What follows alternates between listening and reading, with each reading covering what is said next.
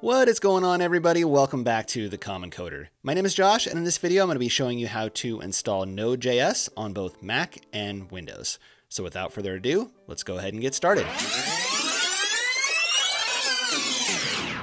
Alright, so there are not really any hard prerequisites for this video. However, it does help if you have basic computer skills and some familiarity with the command line, especially when you start working with Node. Even if you're not writing code and maybe you're using Node for some front-end tooling, it's going to be helpful to be familiar with how to run commands in the command line, and we'll be using that to verify our Node installation throughout this video. So these are really the only two things you need to know, and other than that, let's go ahead and dive right into learning how to install Node.js. Alright, so we're going to go ahead and start on the Mac side of things, and what we're going to do is head over to nodejs.org, and that will take you to this landing page right here where it basically says run JavaScript everywhere. So that really is the promise of Node.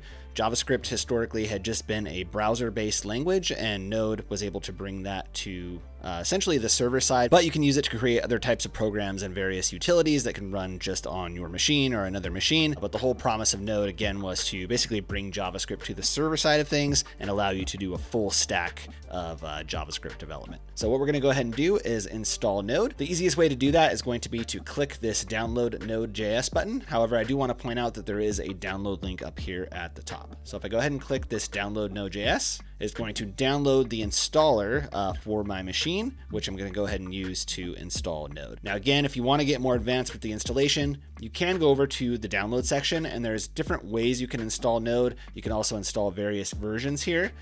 You can choose which operating system you're going to be downloading the installer for, or that you need the instructions for. There's the pre-built installer link, which is what we just downloaded. There's some pre-built binaries if you're comfortable with doing that kind of thing. And there's also the source code for Node itself if you want to download the source and build it yourself or roll your own custom version of Node. Not sure why you'd want to do that, but it is possible. And that's what all these links are for here. So again, we're going to be using the installer. And if I go ahead and click into my downloads, I'm going to go ahead and open that folder. And you can see that I downloaded Node version 20.16.0, which is the latest long-term support version. So on a Mac, I'm going to go ahead and click, or basically double click to start the installer. And it's basically telling me that this will install Node.js version 20.16.0, and it will also install npm. So npm is a package manager for Node.js. It lets you download utilities and extend the functionality of Node, and also allows you to download dependencies and stuff into your project. So they always come together. You get Node and whatever version of npm is supported for that version of Node. So I'm gonna go ahead and click continue. Go ahead and read through and accept the license agreement. Click continue, and go ahead and click agree. And then basically tells you how much space it's going to take up. It's not too big, 256 megabytes of space on the computer. So I'm going to go ahead and install this to my machine. Go ahead and click install. You'll have to provide a password.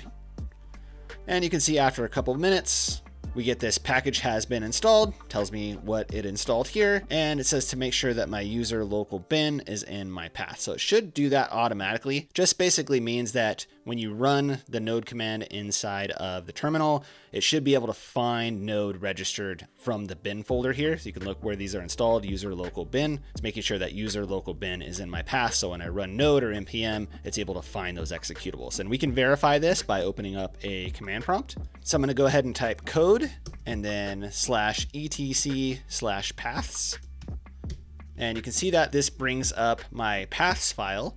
And you can see that up here at the top, /user/local/bin is registered in this path file. So if you don't see that there, you'll have to go ahead and add it. Probably won't let you save the file. You'll actually need to open this up as a super user or with the command sudo. So this is one way that we can verify that. Let's go ahead and close VS Code. And now I can go ahead and close the installer. I can go ahead and move the installer to the trash.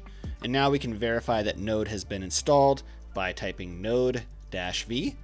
And we should get the printout of the version we just installed, which is 20.16.0. We also want to verify that the npm installation was successful, and so we can do the same thing by typing npm-v, and we'll see that the version 10.8.1 was installed. All right, and then once that's done, you are free to start using Node. You can actually get into the Node command prompt by typing the word node, and that will bring you into a Node.js console where you can run Node.js commands. So for example, I can do 2 + 2, and I'll get 4. I can write function hello, and in parentheses, we'll just console.log hello world. All right, and that will create a function called hello. And looks like I messed something up. Oh, my function messed up the syntax here. It's going to be function hello. There we go. And then I can run the hello function and it will print out hello world. So Node.js looks like it's installed. Now let's go ahead and see how we installed Node.js on a Windows machine.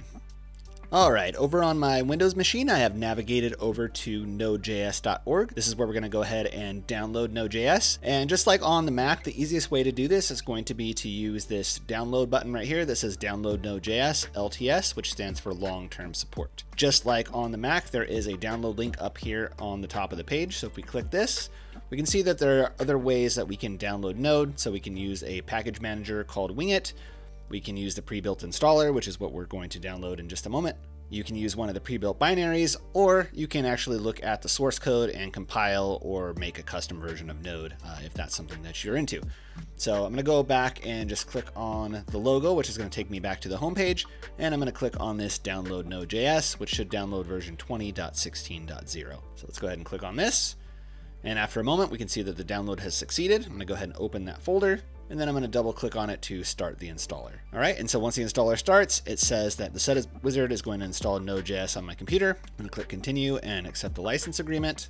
It's going to install it under program files /Node.js, and it asks me what features do I want to be installed. So it's going to install the Node.js runtime, the core pack manager, npm package manager, online documentation shortcuts, and add to the path. And this add to path is what's going to let us run the node and npm command inside of our command prompt. All right, so we're going to go ahead and just leave all these as is. The main things that we care about here is going to be this Node.js runtime and the npm package manager. So let's go ahead and click next again.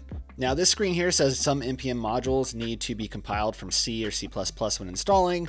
And if we want to be able to install those modules, we need some tools like Python and Visual Studio build tools in order for those to work. So we'll go ahead and just install them up front. That way we don't have to worry about it. And finally, we have the confirmation screen. We're going to go ahead and click install. It's going to ask me if I want to allow it to make changes to my computer. I'm going to click yes. And after a few minutes, we'll see that the installation is successful and it's completed the Node.js setup wizard. So I'm going to go ahead and click finish. And so now since we clicked that extra box, you can see that it says tools for Node.js native modules installation script, some information about what it's going to install. Essentially, it's going to install Python and some Visual Studio build tools. I'm just going to go ahead and click any key to go ahead and continue this. It's also going to install Chocolatey to complete this installation. Chocolatey is just another type of package manager that can be used to install packages. I'm just going to go ahead and click continue here. It's asking me if I want to allow this app to make changes. Yes, I do. And it should open up a PowerShell terminal. So Windows basically ships with two different terminals. You have the traditional command prompt, and then you have Windows PowerShell, which is a little bit more like Bash, but it's still not quite the same. And this might take a couple minutes, but you can see the status of various things that it's doing while we're waiting for the install to finish. And this does take a few minutes, so don't be worried if it seems like it's taking a long time. It is downloading all the things that it needs to, which, like I said, does take a couple minutes to do. All right, and so after quite a bit of time, that PowerShell window should close, and that should mark the end of the installation. So don't worry if it takes a really long time. Probably took close to 5, maybe 10 minutes for it to install for me. So just hang in there. The last bit installs some Visual Studio features, which does take a little bit of time. So once it's done, we can go ahead and verify our installation. So what we need to do is open up a command prompt. So we'll go ahead and hit the window button. Go ahead and search for apps. We'll type in command, and we're going to go ahead and open the command prompt. All right, and once we have the command prompt open, we'll go ahead and type node-v, and you can see if this returns the version that we just installed, which as of this recording was version 20.16.0, you know that Node has been successfully installed on your machine.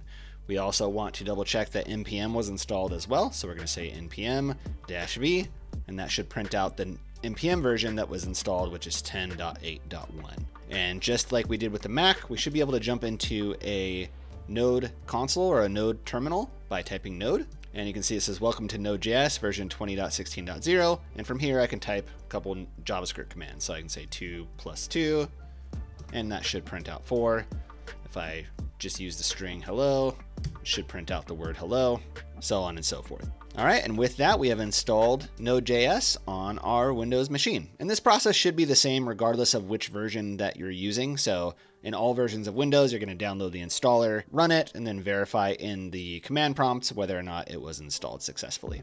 All right, and that is going to go ahead and conclude this tutorial on how to install Node.js on Mac and Windows. As always, thank you so much for coding along with me today. If you liked this video and found this information valuable, please leave me a like down below, and if you're new here, please consider subscribing. We're going to be learning a lot more about Node.js, web development, HTML, CSS, JavaScript, and everything else in between. So if that's what you're into, I would love to have you along for the journey. All right, well, until next time, be sure to stay curious, never stop learning, and I will see you all in the next video.